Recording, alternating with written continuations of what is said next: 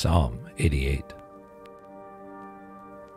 A song or psalm for the sons of Korah, to the chief musician upon Mahalath Leannoth, Maschil of Heman, the Ezrahite.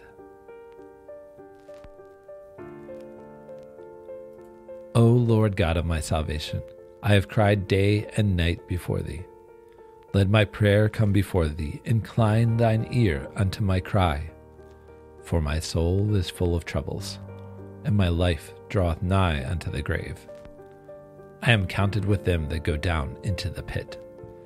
I am as a man that hath no strength, free among the dead, like the slain that lie in the grave, whom thou rememberest no more, and they are cut off from thy hand.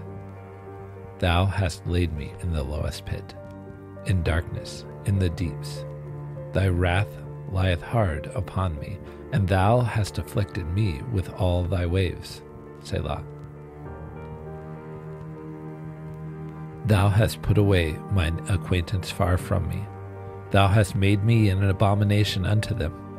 I am shut up, and I cannot come forth. Mine eye mourneth by reason of affliction. Lord, I have called daily upon thee. I have stretched out my hands unto thee. Wilt thou show wonders to the dead? Shall the dead arise and praise thee? Selah. Shall thy loving kindness be declared in the grave, or thy faithfulness in destruction? Shall thy wonders be known in the dark, and thy righteousness in the land of forgetfulness? But unto thee have I cried, O Lord, and in the morning shall my prayer prevent thee. Lord, why castest thou off my soul? Why hidest thou thy face from me? I am afflicted and ready to die.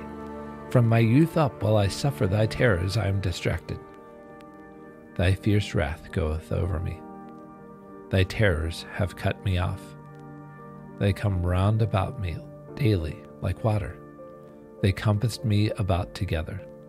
Lover and friend hast thou put far from me, and mine acquaintance into darkness.